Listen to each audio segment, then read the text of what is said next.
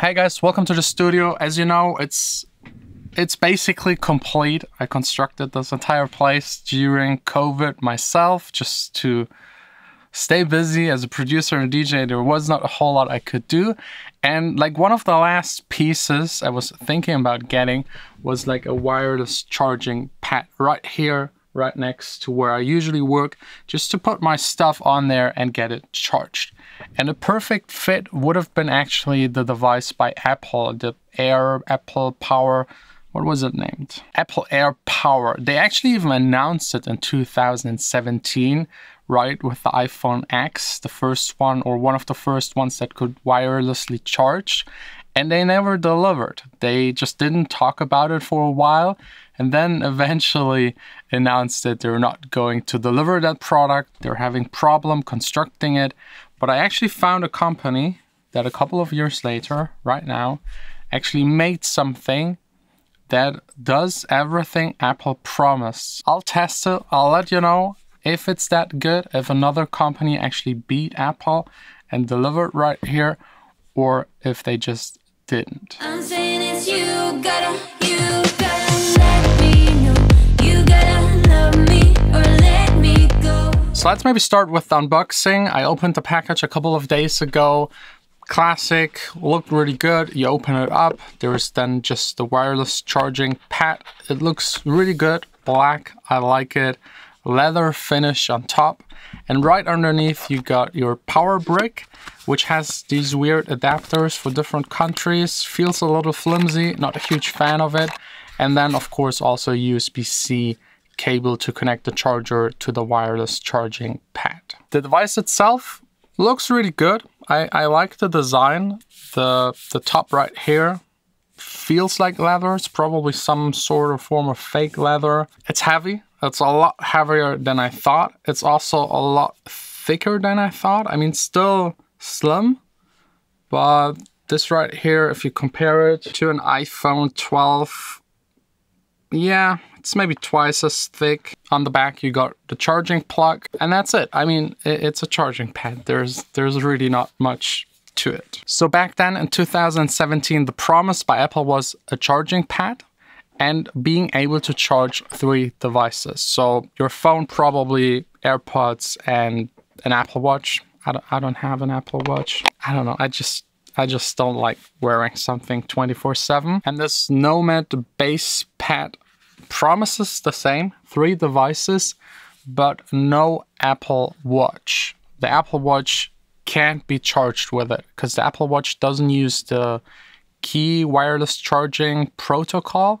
It uses something Apple specific like, so you need a special charger for it, and it's not built right into this pad. So Apple Watch doesn't work with it.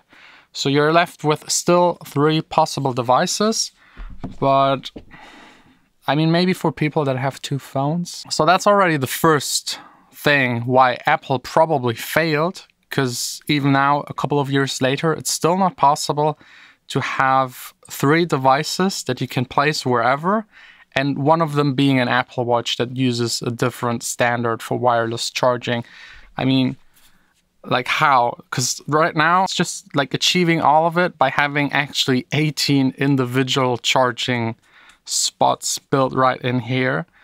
And if you want to have an Apple Watch that could be placed anywhere, you have to squeeze it in between or on top.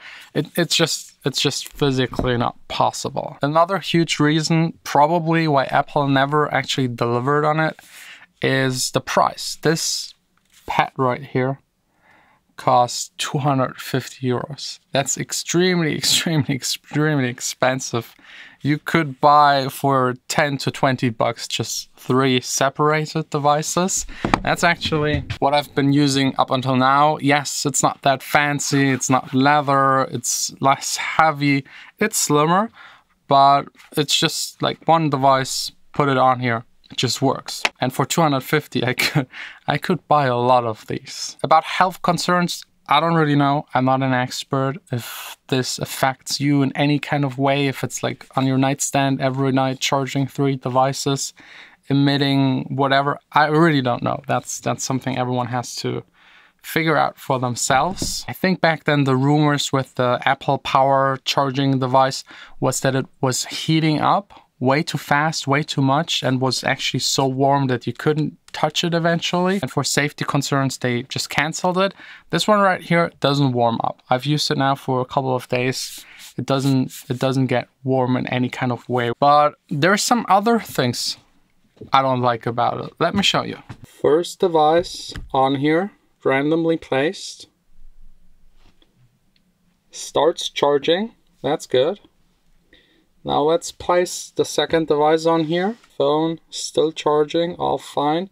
But the AirPods don't start charging. So let's maybe move them around a little. No charging. Right here, no charging. Up there, no charging. Let's try it out here on this very cheap one. Immediately starts charging. Let's move it a little. Here it stops. Here it's charging again. So this one right here, the cheap one, just has one coil right in the middle.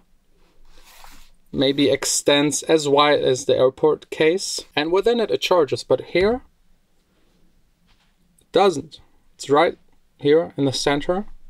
Let's maybe remove the phone. Now it starts charging. Now let's see if we can add the phone. Also get it to start charging. Yes.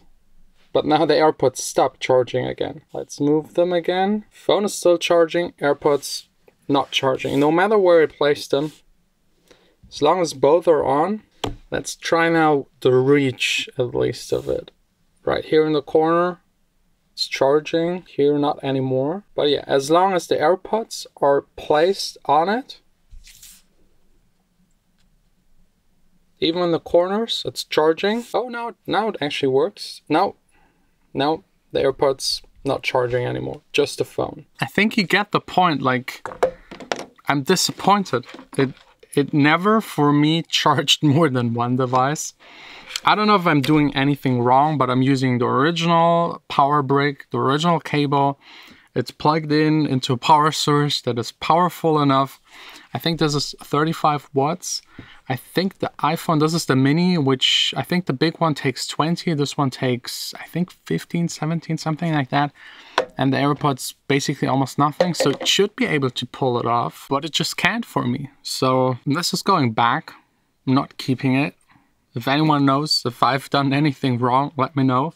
But it just doesn't work for me. And if something costs $250, a charging pad, I just want to get it out of the box and it should work. The placement is good, like almost no matter where you place it, as long as the device is on it, it's charging. But for me, not charging multiples. Like right here, we have 3 dots that indicate how many devices are on it and charging. And it never got to 2. I haven't even tried and tested 3. So Apple failed, and so far also everyone else failed. It at least has one positive point. Now I have 250 more to spend on more gear right here for the studio. For the rest of the day, just back on focusing on music making, working on some new tracks that I will hopefully be able to share with you as soon as possible. I'm saying it's you, gotta, you